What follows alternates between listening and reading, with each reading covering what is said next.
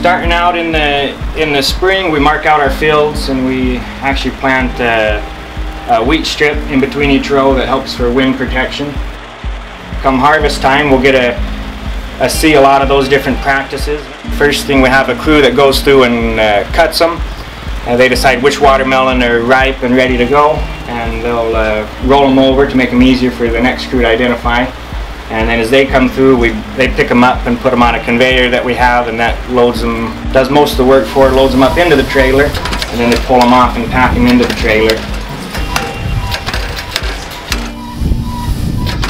And then we bring them back here into our yard, where they're unloaded again by hand onto a conveyor sorting system, and it weighs them and sorts them according to their sizes.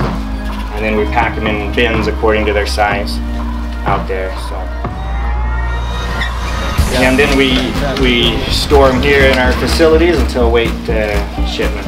I mean, without the H2A program, we couldn't do this. H2A we have 16. We got about 30, just over 30 employees overall, but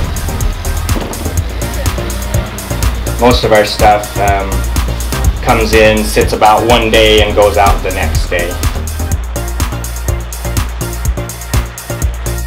Some of those that go to a distribution center, and they might sit there for a couple of days before they make it out to the stores, and then by the time the store has it for a few days and the consumer picks it up, that pretty much uses up its whole life. So the quicker we can get them out there, the end product is a lot better for the consumer. So. And then we run a local delivery route as well throughout Idaho, into Wyoming, into Utah, and those they of course skip the whole distribution center step, and so they're that much fresher of a product.